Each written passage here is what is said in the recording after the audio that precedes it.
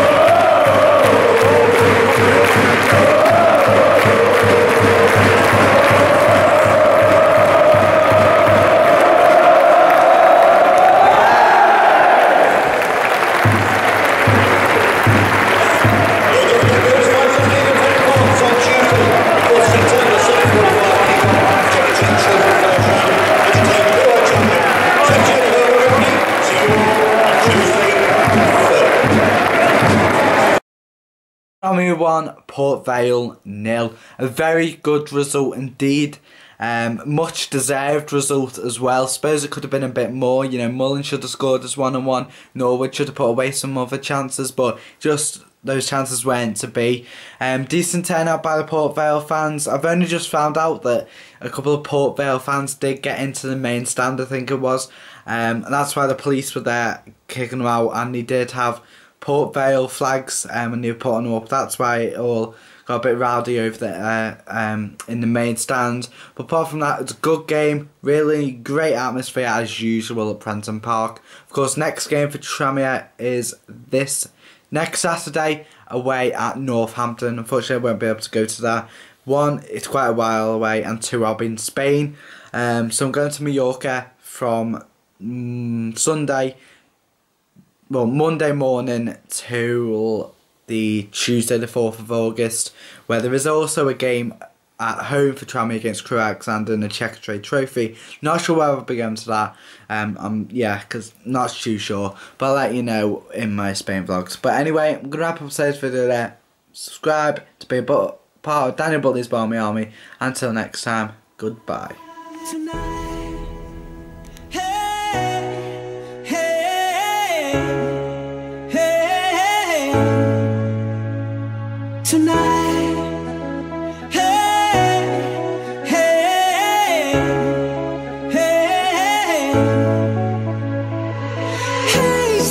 Sister, ain't that Mr. on the radio? Stereo, the way you move ain't fair, you know. Hey, soul sister, I don't wanna miss a single thing you do tonight.